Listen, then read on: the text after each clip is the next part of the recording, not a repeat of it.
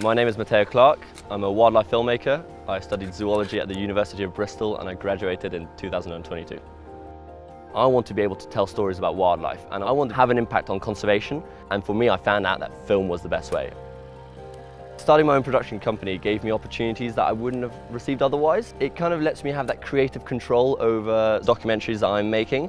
My first proper wildlife documentary that I did with WildReach Productions follows this baby spider monkey in the Osa Peninsula, the most biodiverse rainforest in the world. So our main aim with that film was to spread awareness about conservation, because spider monkeys are endangered. For me, it was such a big learning experience. How much dedication you need to have for a specific shoot, the amount of patience you need to have to get that one shot you need. I always wanted to be a wildlife filmmaker, and I started doing my research as to which was the best university to go to in order to pursue this dream. I found out that most wildlife filmmakers who have worked on the biggest projects studied zoology and biology at the University of Bristol. People refer to Bristol as the Green Hollywood, home to most of the wildlife production companies in the world. The BBC Natural History Unit is here, and many lecturers in the biological sciences consult for these documentaries.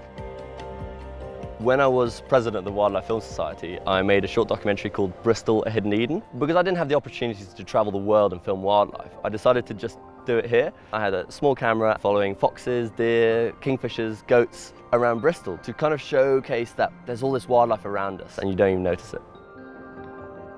For anyone who wants to follow a similar career path to what I have, I would really recommend joining the Wildlife Film Society, but also engaging with the people at the Biological Sciences School. So many people have got connections in the wildlife film industry. They were able to point me in the right direction as to who I was supposed to contact and also give me that support that I needed. When you're filming wildlife, you need to have that understanding of animal behaviour, and having that experience from Bristol has definitely given me an edge.